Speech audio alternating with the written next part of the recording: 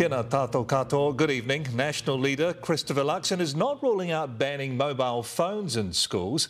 He teased the policy during a school visit in Hamilton, where he also appeared to stumble on one very simple question: how to spell cat. Here's political editor Jenna Lynch. Teaching the basics brilliantly, National's policy put into practice. Car, C-A-R for car. Christopher Luxon may need to brush up on his own basics though. Can. K-A-N, very good. Can is spelt with a C. What's K-A-T? Cat. I'm just checking to make sure you look very smart. I'm just making sure. 1 from 3. Catastrophic. Hey, how come you've gone so quiet all of a sudden? Christopher Luxon's classroom goal is simple.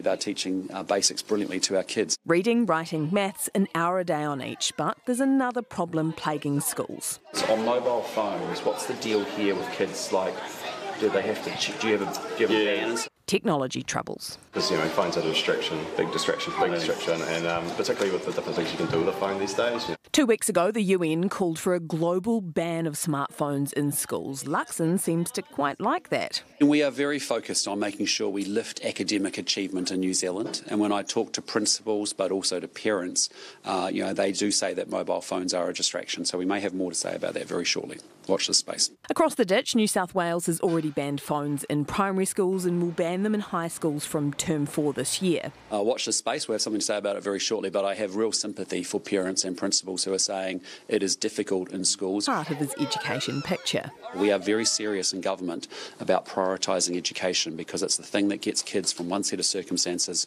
to another set of circumstances. Searching for answers to the country's tough academic challenges. What's K-A-T? And the correct answers to the simple ones too.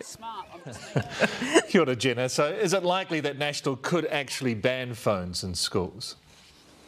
Yes, it sounds like Christopher Luxon has let the misspelled cat out of the bag on this one. I'm hearing that a policy could be announced as soon as tomorrow, though the party is not confirming anything. This is good retail politics. Parents think this is a major problem. There are a multitude of studies showing that these things are a distraction, exacerbated by the multitude of things that you can do on them. At the moment, schools are choosing school by school what to do about phones. The government is leaving them to it. And I've just received a very strongly worded statement through from the Education Minister on this. She says that introducing a government-ordered ban is unnecessary and shows a lack of understanding of how schools operate in New Zealand, going on to say introducing a ban of this kind would undermine schools who are best placed to make this decision, as it needs to be made on a case-by-case basis to take into account learners who may need phones for accessibility reasons. So, solid fail grade from the Education Minister on this potential policy.